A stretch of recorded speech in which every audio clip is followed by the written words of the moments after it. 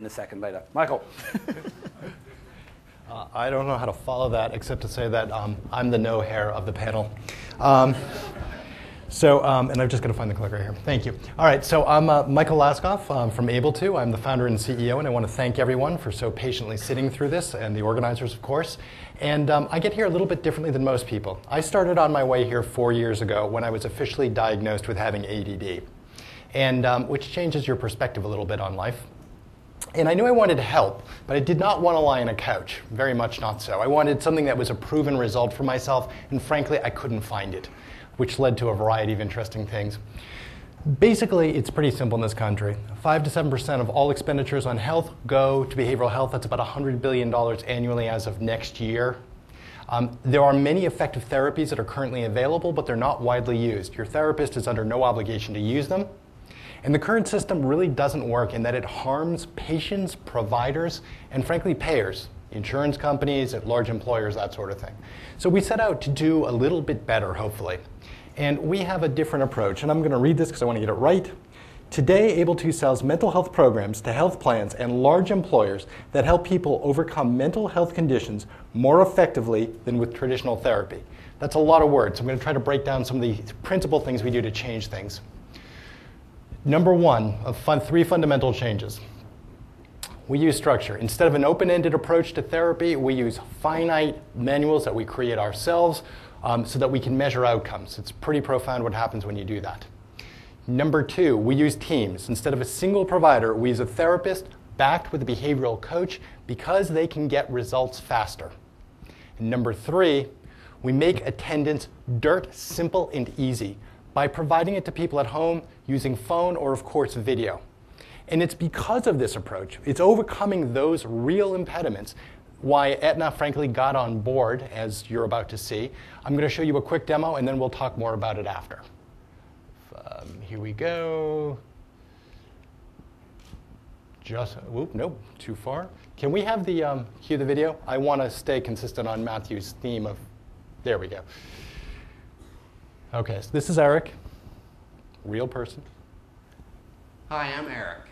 Several months ago, a heart attack left me anxious and detached. Aetna suggested I try AbilTo's Cardiac Health Forum. I hadn't considered therapy, but I like that I can meet my therapist and my coach online. I'm Jamie, Eric's therapist. I also like the convenience. It allows me to actively practice my profession while also being a stay-at-home mom. And while Eric only sees this simple screen, I have many more tools at my disposal.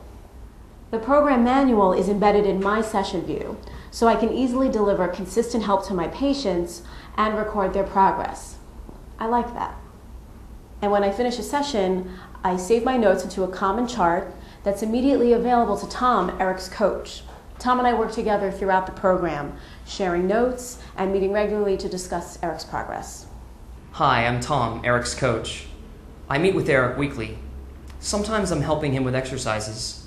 Often, I'm just providing him with the support he needs to try something new for the first time. It's true. Sometimes I need a little motivation. But I'm making changes. I feel like I'm in control. I don't overreact as much. I'm getting busy, getting on with my life.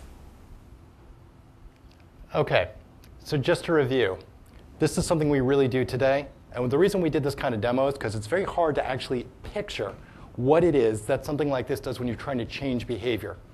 But it works for everyone. So Eric, he gets better faster. If you have a heart attack, you have basically a 20 to 40% chance of suffering from depression, and if you suffer from depression, you're twice as likely to have another heart attack. So Eric gets better health potentially through this.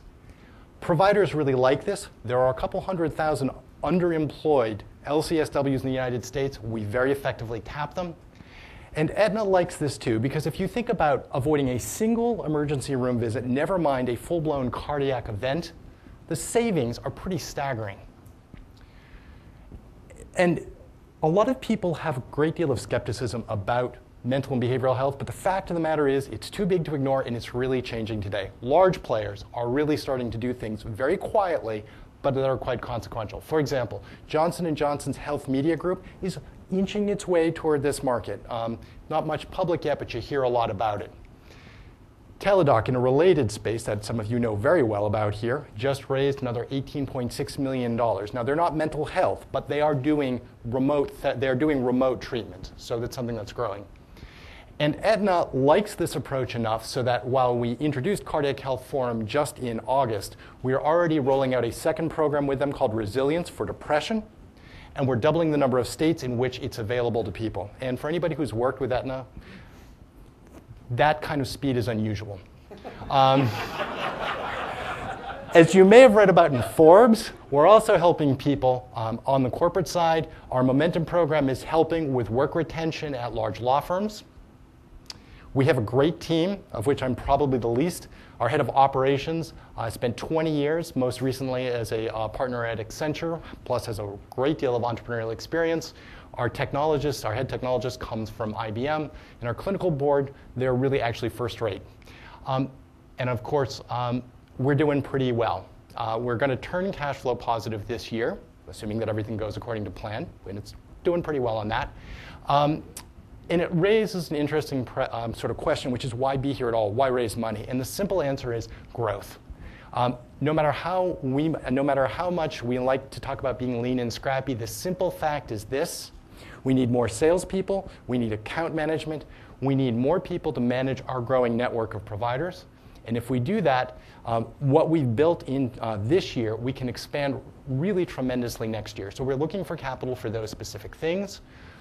We're able to. I want to thank you, and I particularly want to thank the good folks at DC to VC for making all this happen. So thank you for